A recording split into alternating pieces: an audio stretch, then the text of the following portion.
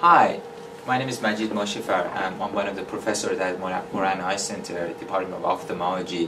My specialty is corneal transplantation, and today I wanted to talk with you about what we call corneal transplant or penetrating keratoplasty, the fancier name for it. We do provide this service at Moran Eye Center, and penetrating keratoplasty is a procedure that makes us be able to give patients cornea from donor. We do have our own eye bank, and we are able to provide the donor tissue through the eye bank to our patients, the hosts. In order to use the donor for the host, there's certain preparation that needs to go through, and then eventually once these tissues are cleared from every possible diseases and they have gone through very rigorous screening, they would be ready to be used for our patients.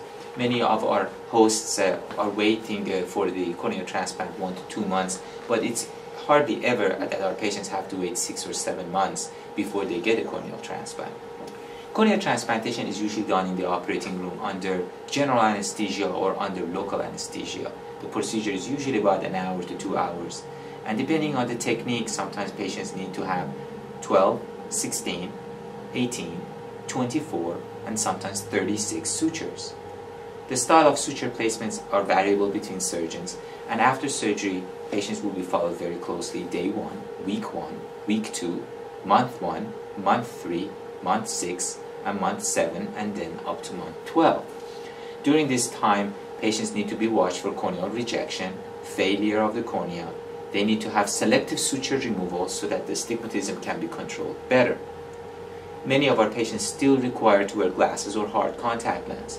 As a matter of fact, in our most recent analysis that we did on our data, close to 60% of our patients still need to wear some form of contact lens. They are either hard, soft or rigid gas permeable lenses. Most of our patients that undergo corneal transplantations are patients with a disease we call keratoconus. Keratoconus is a very common disease in Utah, and we see them among families. Although it's a hereditary disease, we see that keratoconus can even happen in patients with no prior family history. We encourage you to be screened carefully for that, and if you ever have keratoconus, don't hesitate to let us know. We will be able to provide you with this service, specifically corneal transplant. Thank you for your attention.